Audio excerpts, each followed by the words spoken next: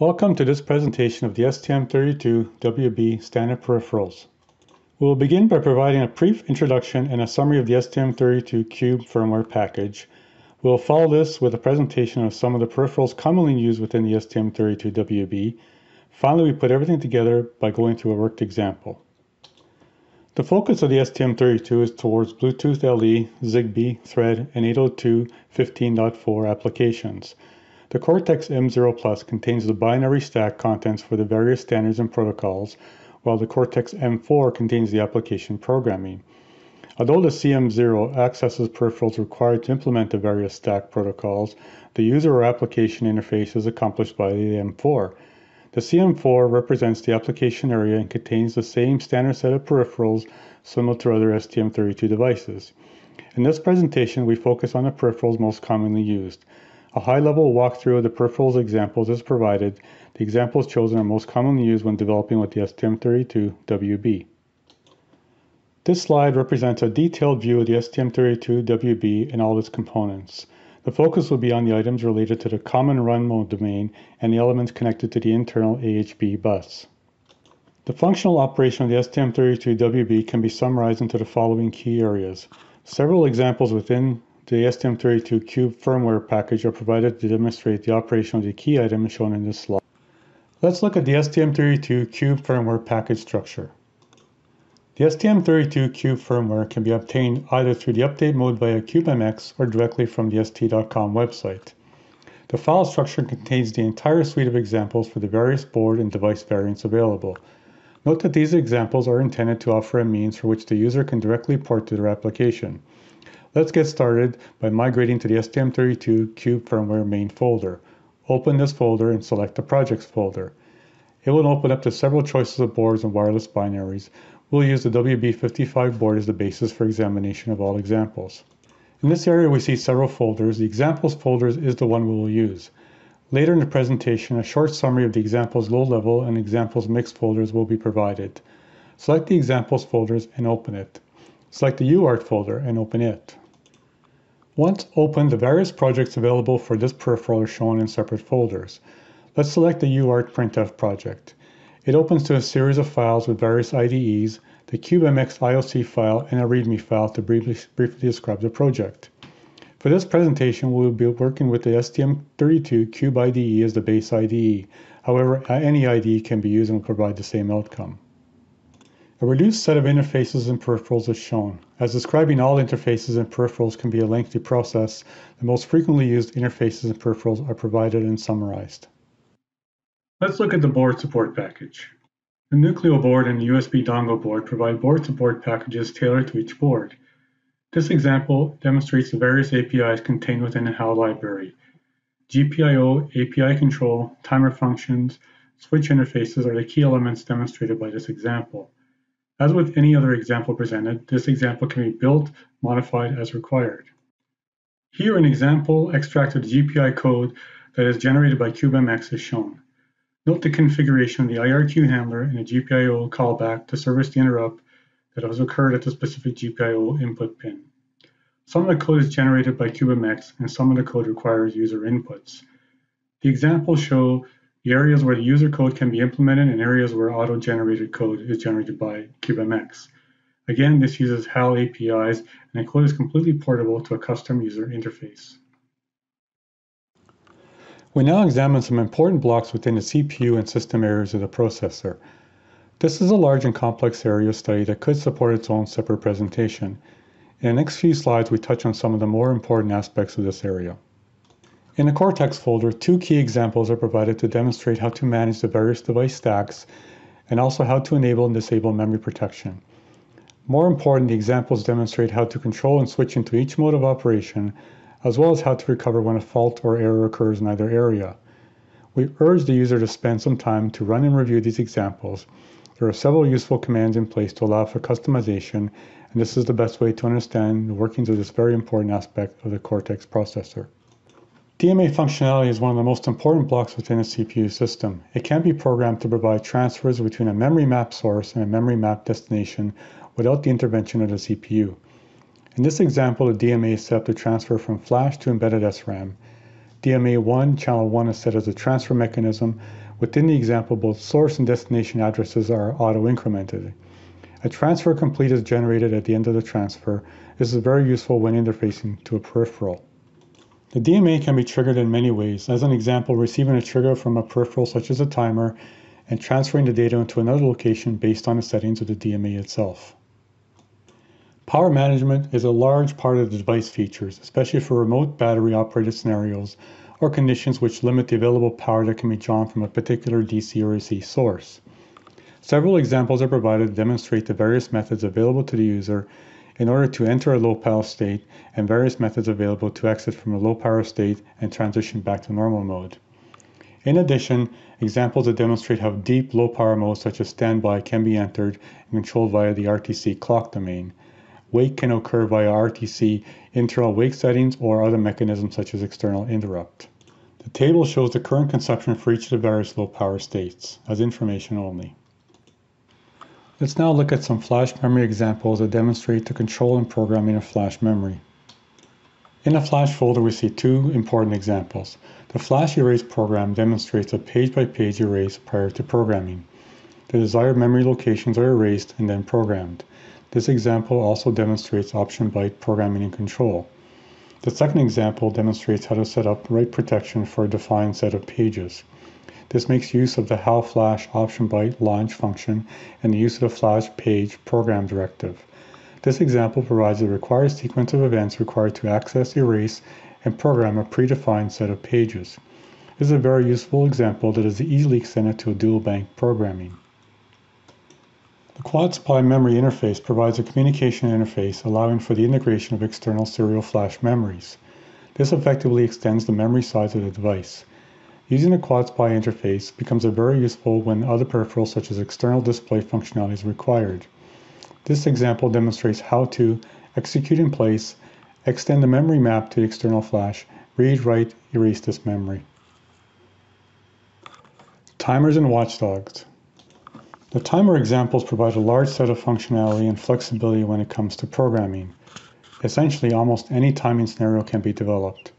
Examples demonstrate the ability to generate a straightforward time base through to examples that demonstrate generation of PWM and frequency IGL outputs that can be modified on the fly. The examples also demonstrate waveform generation as well as a variety of different triggering combinations with both external and internal functionality. Finally, a timer can be set as the important trigger to define and execute a DMA event. The user is encouraged to experiment with the timer examples and to consult with the various references provided at the end of this presentation. The low power block is treated as a separate item as it covers many application areas complementing the watchdog functionality and some security aspects. The advantage of the low power timer is that it can operate in any low power mode except for standby. Typical use cases are the implementation of a timeout where a trigger can be generated if the counter reaches a predetermined value, thereby serving as an alarm. Combined with the comparator block, this can provide a similar analog watchdog functionality as is provided by the ADC watchdog example. Other examples are that it does not require an internal clock to operate. It can operate with an external clock if needed. Watchdog timers provide application management allowing the MCU to be reset when a problem occurs.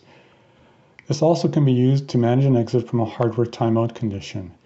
In addition, conditions where software end up in a runaway or a no exit condition can be managed and reset by the watchdog timers. This particular set of examples demonstrate what occurs when a write to an illegal location is performed. The resulting action is a hard fault. The example demonstrates how the watchdog timer times out, causing a reset, allowing the processor to exit and recover from the hard fault. Let's review the communication interfaces. We provide a description of the two more popular interfaces. However, as can be seen in the examples folder, other interfaces can be implemented. The serial peripherals folder provides several examples that demonstrate the operation in master or slave mode. The communications control interface is based upon DMA, interrupt, or polling-driven schemes. The SPI provides a standardized approach for communicating with external devices. The interface is configurable to support many standard protocols and requires only a few pins to implement. The UART interface offers several operational advantages. It provides wake from low power mode, transmit and receive FIFOs with the ability to operate in stop modes, Several interface centers are supported. It can act as an SPI master, it can emulate the local interconnect mode, ISO IEC smart cards and infrared devices, and also implements the Modbus communication. Let's review a special case implementation of the UART interface. The example demonstrates how the UART can be used to reroute the C library printf function via the UART to a terminal window. Printf is a very useful project to demonstrate how to add printf statements for debug and monitoring purposes within code. The example demonstrates how to incorporate the functionality such that it becomes a useful debug tool for all projects. Analog interfaces. The analog section consists of ADCs and comparator functions. Note that a DAC is not available within the STM32WB peripheral library. However, in many cases, a DAC output can be emulated through the use and control of timer peripherals. Alternatively, through the use of a timer plus DMA plus GPIO configuration, a sinusoid can be generated by emulating a sigma delta modulator. This unfortunately is not a topic within the scope of this presentation. In the ADC folder, several important examples are provided. The ADC watchdog allows monitoring of external levels and processes in low power modes. The user can compare this functionality with that of a low power timer plus comparator. ADC multi-channel conversion is commonly used to rank or order or schedule ADC sampling sequences when multiple channels of the same ADC are selected at the same time. ADC oversampling can be used to increase the number of effective bits of the ADC. As an example, a 12-bit ADC can be extended to provide 16-bit granularity by increasing the sampling rate. ADC single conversion is normally triggered by software and monitored by software. It can be a one-time or repetitive process. Finally, ADC trigger timer DMA utilizes timer trigger events to convert to move data from the ADC to DMA internal array without intervention of the processor.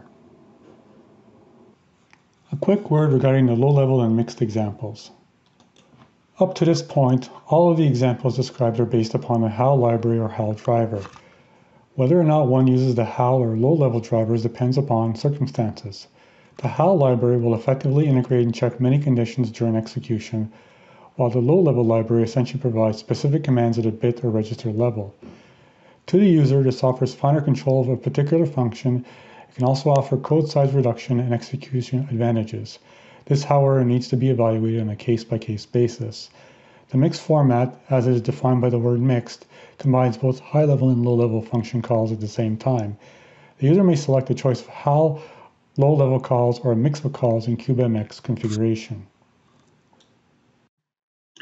Thank you for your patience to this point in the presentation. We will now examine, run, and modify an existing example.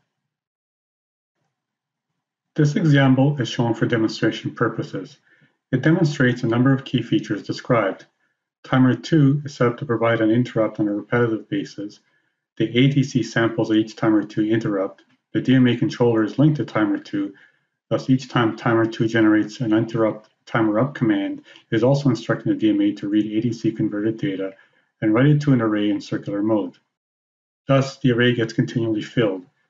In this example, we also explore some useful debug features of the STM32 CubeIDE. In step 2, we will add another timer, timer 1, configured in PWM mode. This will serve as an input to ADC, and additional debug features will be demonstrated. For the worked examples, please refer to the connection detail as shown below. Further detail can be found with reference to the STM32WB nucleoschematic. Let's start CubeMX and select the Examples tab. This will directly load examples located in the CubeMX firmware repository.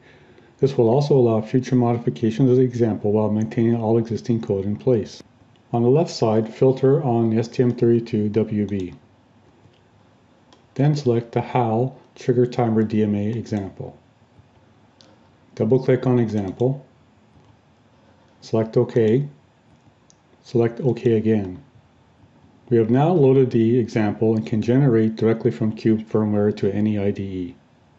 Before we go further, we can also set up and demonstrate debug features that can be enabled to operate with CubeIDE. Go to System Core, select Sys, select Trace Asynchronous. Select Project Manager. Under Advanced Settings, it is possible by peripheral to select whether you want the HAL layer or the low level, as an example. Go back to Project, select the IDE chain to STM32 CubeIDE, and then generate code. Once complete, select the Open Project. Follow the CubeIDE prompts, and once complete, the project will be loaded. Expand the folders and select the main.c file.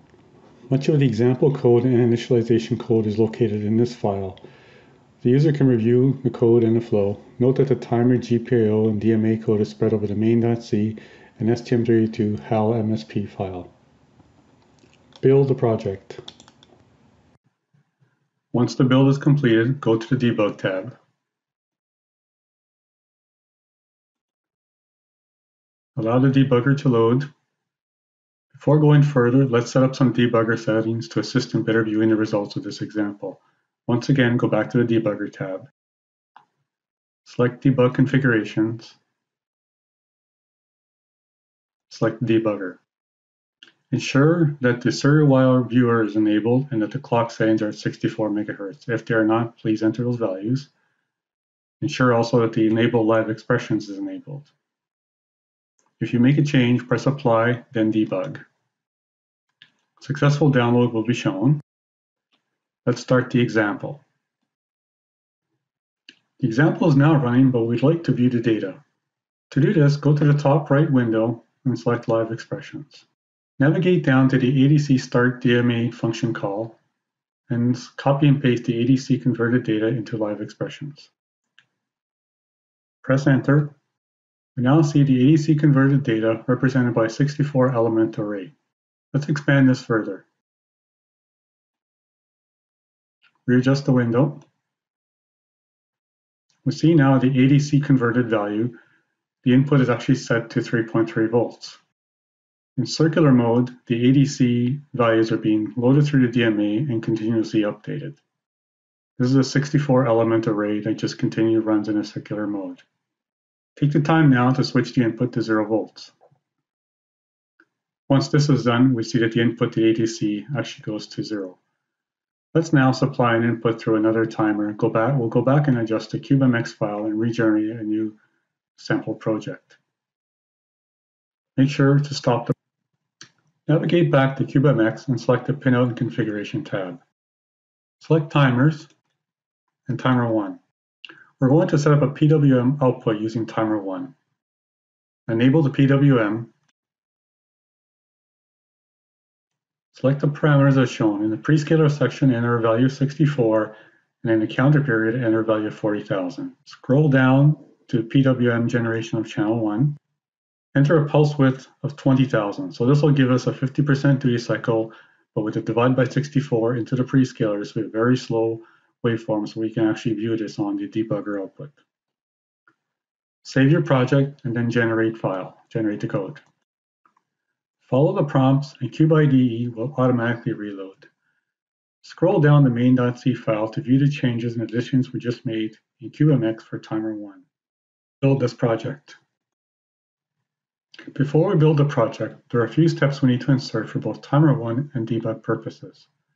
On line 67, initialize a temporary variable. On line 156, we need to insert a function to start the PWM process.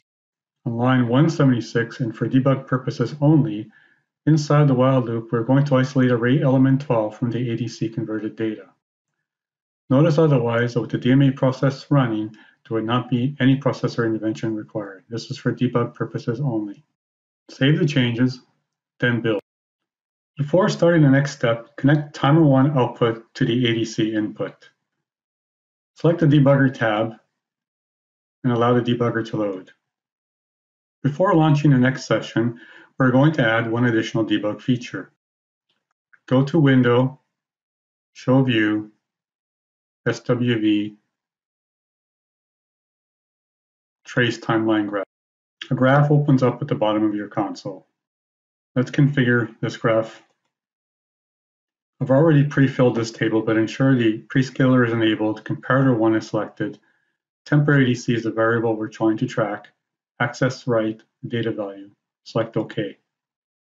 As the Timer 2 ADC and DMA conversion is not synchronized with Timer 1, we will see two waveforms rolling past each other. Start the trace, then start the debug session. We now see two different debug outputs. In this window, we see the ADC array cycling through in a circular mode from the DMA process itself. Notice the 1010 format as the two timer 1 and timer 2 are not synchronized. In the graph output, we see the 12-bit ADC value from array element 12 isolated. We can zoom in a bit to show that it's oscillating between the 0 and 1 itself. So we have two different ways to display the waveform. Hopefully this is useful for you. We've also shown how an example can be run automatically and modified to build on it to customize it for a particular use. I hope you enjoyed this session on STM32WB standard peripherals. Below, some useful application notes are provided for further reference. Thank you.